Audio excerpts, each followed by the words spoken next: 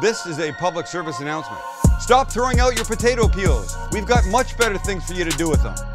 Like turning them into fries, peel fries, or making little grilled cheese boats with them. Grilled cheese boats is a terrible name. The point is this: it's time for you to rethink all this stuff. All right, we're gonna start with the peels. Fantastic. 2 seconds and you're eating something newly mind-blowing. And then we're gonna show you what you do when you bake them, and then you cut them and you scoop them and you deep fry them and you fill them and you broil them. The peels first. And as you can imagine, we need potatoes for this, and a peeler, and some water that's over here, because here's the deal. If I was peeling them and putting them directly in oil, that might be okay, but let's say you don't want to do that. You don't want them going brown. So you want to peel them straight into water, and then they can stay fine for a while. So watch. What size do you want them? Long like this? I like mine kind of long like this. So away you go. You want to make little short guys? Make little short guys, but I kind of favor long fries, long peel fries. Hey, you get in there. So as many as you want to make, peel away, buddy. And when you're done, we move on. And there you go. All right, potatoes peeled. They're in here, and now I'm telling you, they could sit in here for a while. An hour, 2 hours, overnight, probably. I don't know, I've never done it that long. But when you're ready to use them and fry them, here's the move. Baking sheet, a couple layers of paper towels, because they need to be dry, because we do understand the concept of oil and water not mixing. We'll take them, I'm going to give them a little shake over the sink to get out as much water as I can. I don't really want to break them, so I'm not going to squeeze them too hard. Like this. And now here's my move. Gentle, gentle, gentle. And when you think you've dried them nicely, hey, you get back in. Head over to the fryer. And with your oil hot and your skins coming out of your paper towel deal, are they all out? Little shake, down we go. But you want to help them along. You hear the bubbling? The bubbling is water coming out. And that's okay. You got most of the water off in the paper towels, but it's an important step. And this is probably 2.5 minutes, maybe 2. Depends how many potato peels you've got in here, how hot your oil is, that kind of thing. But if they're poking their heads up, you want to help them back under. So let's take a look. It's been what, maybe a minute? Look at that. They're close.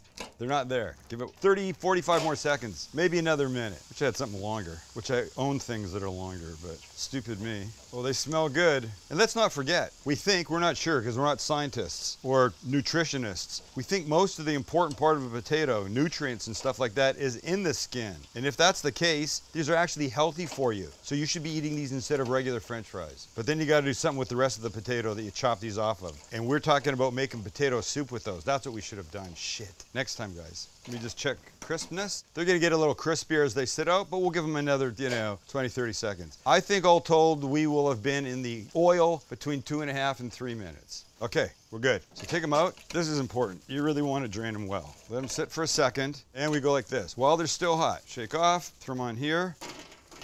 And that's what you want to hear. And then we're going to give them 2 things. One will be some of this sweet hot rub that we've been using on all kinds of things, pork, chicken. It's really great. We've made it here before. And I like a little color, of course. So just some of these chopped chives. In fact, they're going to show up again in this episode. And these, boys, we can plate. There they are. And employing Max's bean, is this what we call this? The bean. We'll fill up the bean. The bean's pretty cool. And one more. Et voila. And there you have it. Who wants to eat 100 of them? Look at the thinness. They're beautiful. They're also delicate.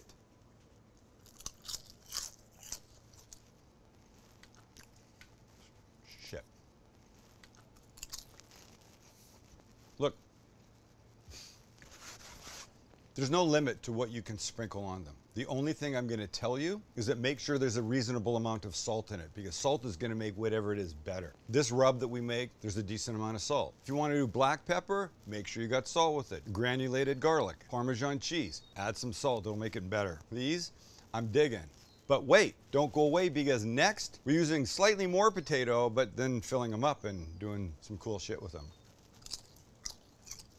These are 4 baked potatoes. No, they're not. They're 3 baked potatoes. I washed them, I dried them, I rubbed them with olive oil, I poked them with the tines of a fork a few times all the way around, and then I put them in a 400-degree oven for about an hour. And they've only been out 10 minutes, but they're still like little bombs of heat. hence the gloves with the little cotton liner right there. Protect my hands. My hands are my business. Here's what we're gonna do. We wanna take them, and we're gonna cut them like this, across, and then once more, except this way and this way. We want 4 wedges out of each. And I probably don't have to do all of these. Maxie, how many would you like? 4? Sure. Can we do another one? Max wasn't paying attention. And when you've got them like this, now you're just gonna take a spoon and out this is gonna come. And what are you gonna do with this? Anybody? Save it. Anything you want. Mash this together with some crab and make little crab potato croquettes. Max doesn't like crab, so I wouldn't use that as an example for him, but all kinds of stuff. Mix them together with cheese. Fry them in a pan. They'll be delicious. But get out the majority of this stuff. The point is, don't throw away this inside because it's super valuable. So just get all 4 of these guys done carefully. You don't want to disrupt the outer shell. And when they're all done, we head over to the fryer. Yes, I said the fryer. These are going to be amazing. Come on, children, let's go.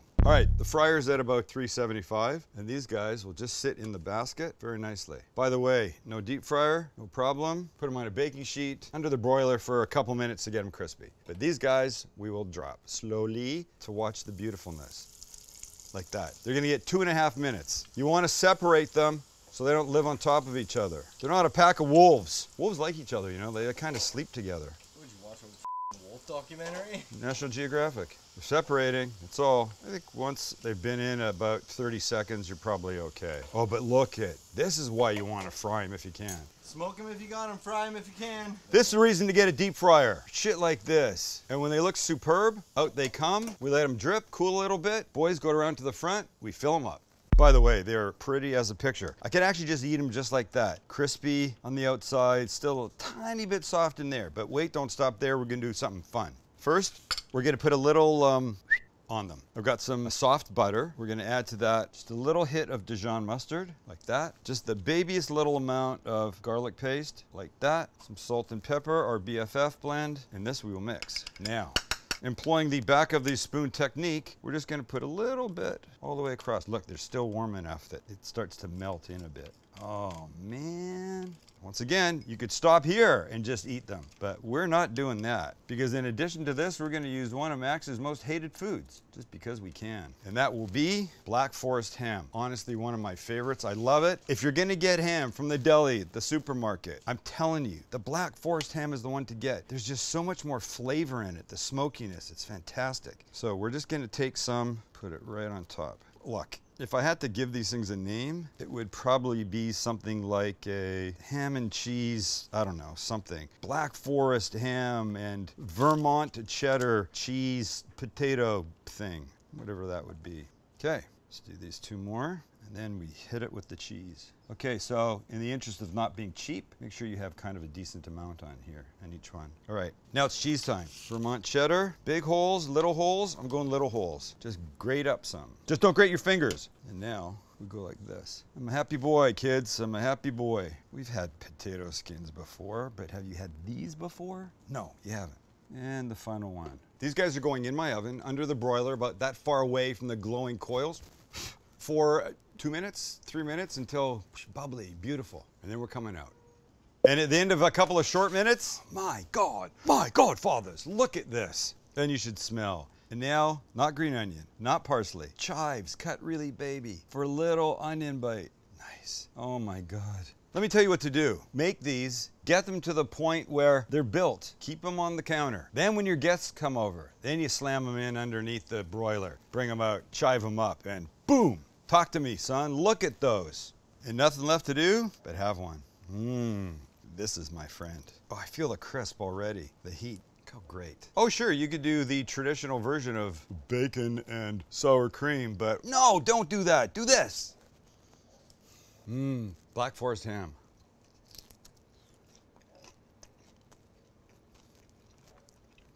It's about as delicious a bite as you could ever want. You get the garlic and mustard, but you also get the benefit of what heat does to ham or turkey or things, this kind of meat that heats up. Oh my God. Crispy, it's delightful. It is delightful. And I can't eat too much because I'm going for a Korean barbecue in an hour, but damn. All right, today's been fun. I love this. I love the peel fries. I just love making food and eating it. And so do these boys, and we love that you're here. Thanks for hanging out with us. Hit the subscribe button, and the notification bell tells you when we have new videos. It's pretty clockworky. Monday, Wednesday, Friday. A lot of quality content. See ya.